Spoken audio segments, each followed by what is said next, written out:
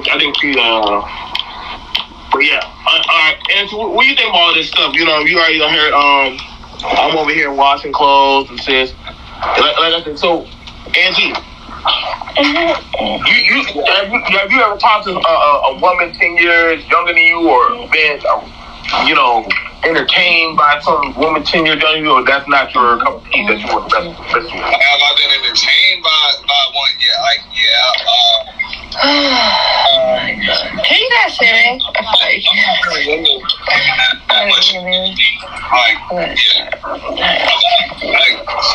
willing. I mean, women still got to be grown. You know what I'm saying? I ain't trying to deal with no child. But it's funny you say that shit, and I might break up a little bit because I'm driving. I might. Go ahead, bro. But there was one woman I was talking to. We were dating probably about back in 2012. And we've seen each other off and on for like years. And I linked up with her probably about maybe 7 months ago.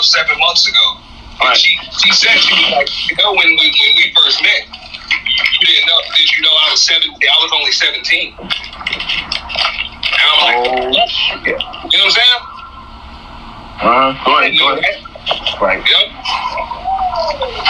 Of course, it didn't matter. It doesn't matter now.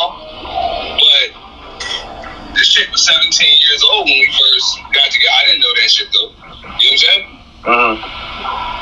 So, I mean, a lot of times you're dealing with somebody younger and you don't even know. In this day and age. Do you think it's incumbent upon us as men that we should start asking those questions before we go?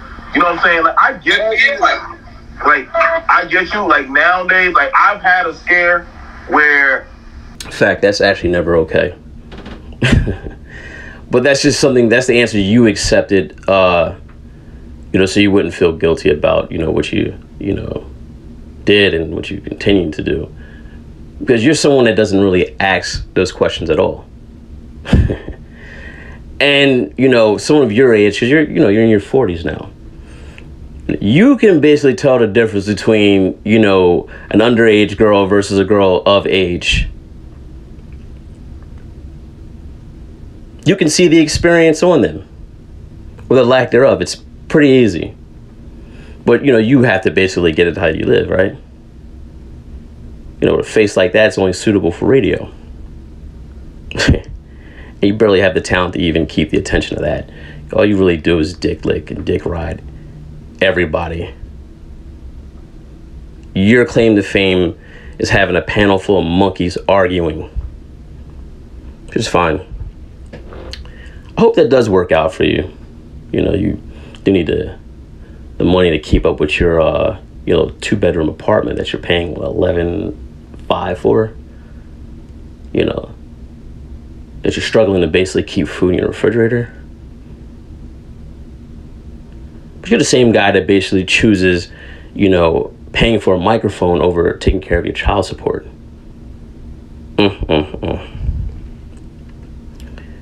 You're a sick, sad son of a bitch.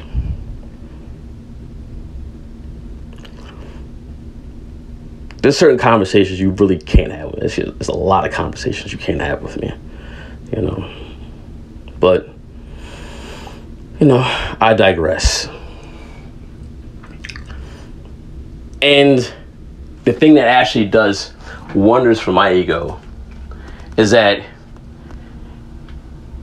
even yet and still, with a village, you're getting everybody in the village to come against, little old me with the struggling dead channel. I guess it's actually more than just clicks, views, and likes, after all. Thank you, man. That's just, feeling to have, knowing I still have real estate in your head, a year later.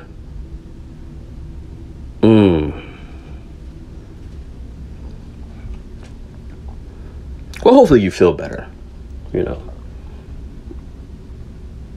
don't know about right now, but, But for the moment, I'm sure should feel better. You know, and just make sure you keep up with your payments. You know, you can't talk to me about priorities. There's a lot of things you really can't talk to me about or talk with me about, you know. But that's just a different conversation, you know. You know, we could play truth, fable, you know. My truth for your fable. You know, we'll see which one actually wins. You know, it doesn't matter how many, degenerate, low-life rejects, societal rejects that actually get behind you. You'll never beat me, you know. I know you were sitting there with your Apple Jacks, you know, listening to the videos that I had and said, you know, one day I'm going to beat him. One day I'm going to beat the big bad wolf. Yeah. I admire the ambition, though. You know, and I actually wish you luck.